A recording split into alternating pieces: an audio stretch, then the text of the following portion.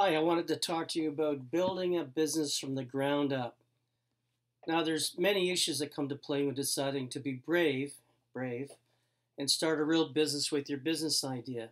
It's not for the faint of heart, and many have lost everything trying, unfortunately. There's no easy explanation how to build a successful business, but there are things that can help you be successful. For instance, a SWOT analysis. That's on a piece of paper, write down your strengths and weaknesses, opportunities and threats. Now, the first two, strengths and weaknesses, are about you. And the other two are things you have no control over, but you need to mitigate your weaknesses and your threats.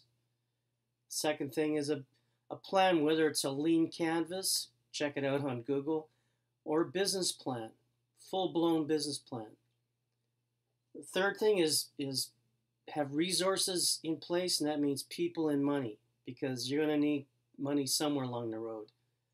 And the fourth one is have systems in place so that when you grow, you're not overwhelmed. And the last thing I want to tell you is have a passion for what you're doing.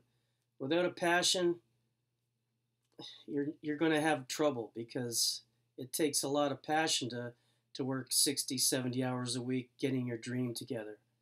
So thanks very much, and we'll talk soon.